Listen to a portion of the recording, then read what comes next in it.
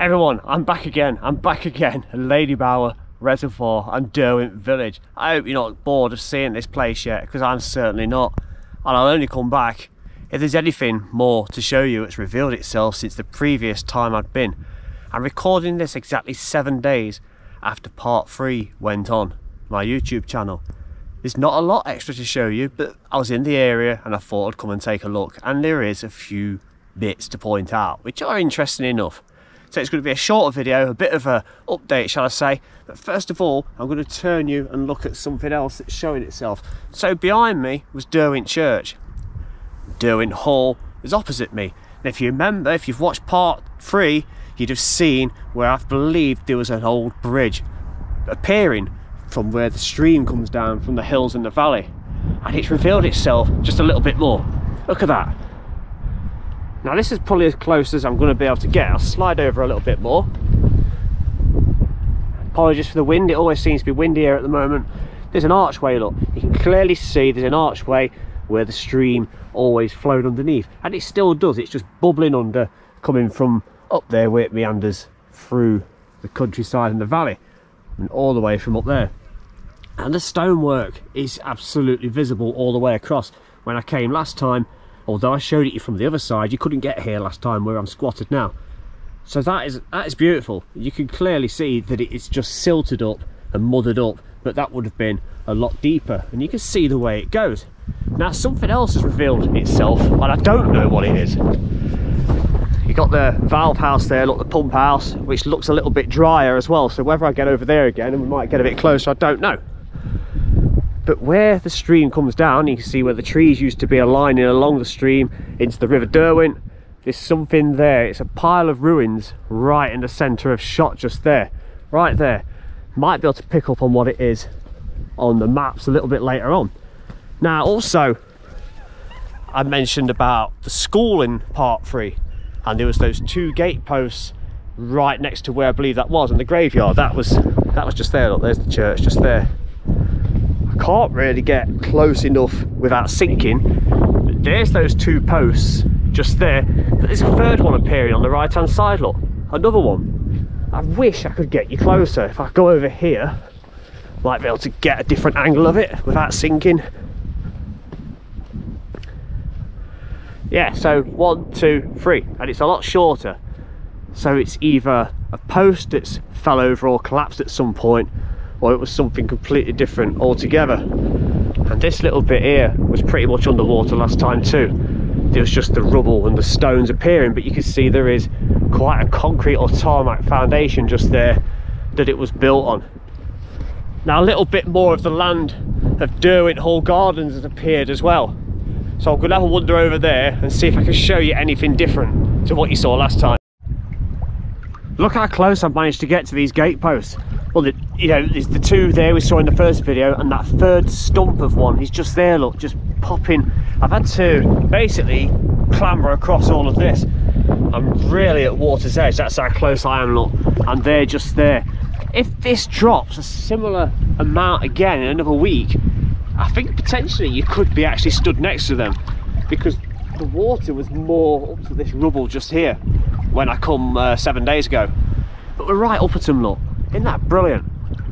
You can even see the valve pump house thingamabob over there, and that's up there with that little arch bridges that we've just been looking at. I'm so pleased I've come back today. I hope you're enjoying this.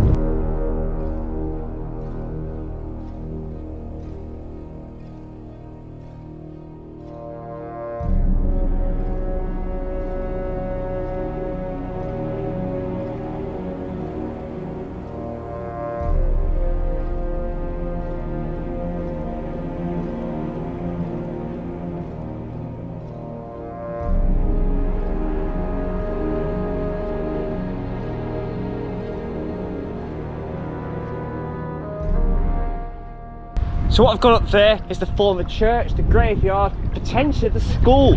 This could have been the school ruins. Look at the size of this. That's huge, isn't it? Great big lump of concrete, or it's stone. It's stone, ignore that, it's not concrete, it's stone.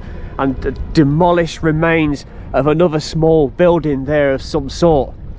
Also, more stone here from destroyed buildings, and a little line going up there too, and an outer walled fence as well. We really are discovering more this time on our 4th trip back to Derwent Valley and the Ladybower Reservoir. Something else I never pointed out on previous visits was this is a brick formation, look like a square rectangular. It's even got some HBO stamped into that. They make TV programs, don't they? HBO. Yeah, so there's that bridge we saw in part 1 with the stream coming down towards beyond the church. So this brick formation has also got a manhole cover which has appeared. I can't really make out who manufactured it, but it does say Sheffield on there, look. So it's a local manhole. So you've got to imagine there must be some form of drains under there which potentially emptied into this little stream. And there it is on the opposite side, look. If you could just make out right at the tip of my finger, there is in fact a drain, an exit drain coming out from where that underground sewage or pipeline deposited into this little stream.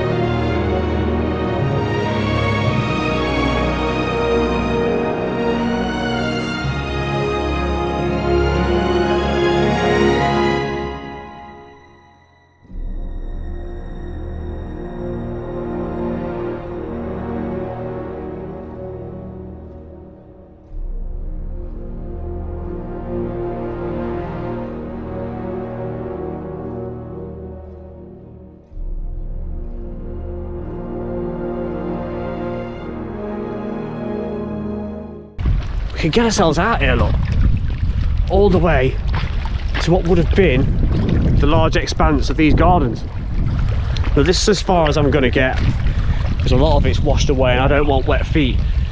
But look how close we can actually get to the former pump house or valve house over there. So the main Derwent Hall was behind us all the way along, and this is that fence post at the very end of that wall which stretched all the way across the gardens. And you might remember when I came here again only 7 days ago, yeah, this side was pretty much as it is, but all this, there was water here, and I came down here to this point. I'll put a picture on to show you what it was like. And I came down to this point and I walked a little way down there, but I could only go so far. So today I can actually carry that on. I'm just gonna put my bag down a moment and walk back all the way over, because all this was water. You see where some animals have been through there, probably a dog excitedly ran across and came out. I picked that up last time as well, if you remember. That was in water, and it's actually just one of those plastic tree protectors that protects the trunks. But you couldn't get across this, not a chance. But the water has receded that much that you can even see the outer edge of the garden just there, look, on that wall, and all the old plants, look. You see those stumps of brown.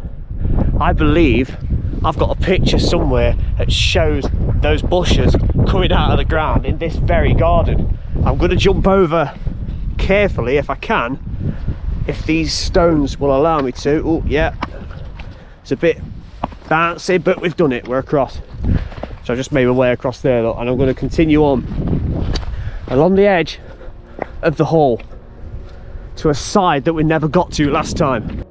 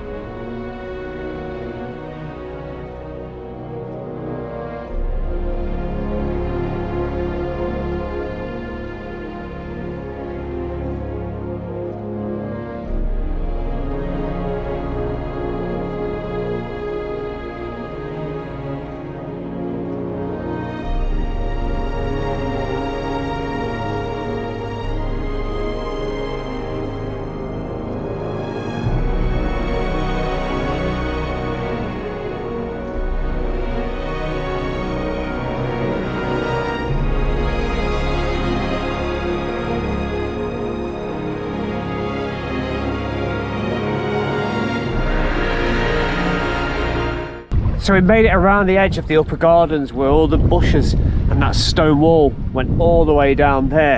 And I've come to this outer section which is next to the river. And nice bit of stone foundation, look, great big chunks of the stuff. And the river bed is just over there. It's so very close. And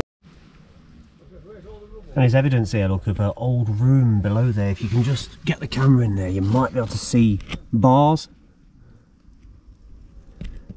So there's a little snapshot of the land, how it lies below the hall.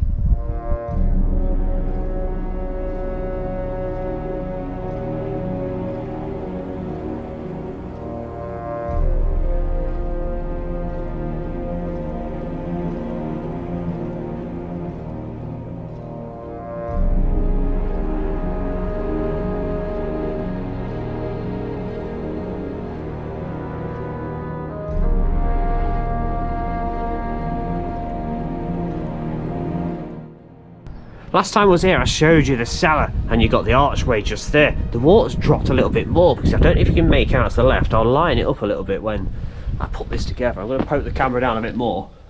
Here you go, look at that. There's archways on both sides going in the opposite direction like a horizontal way.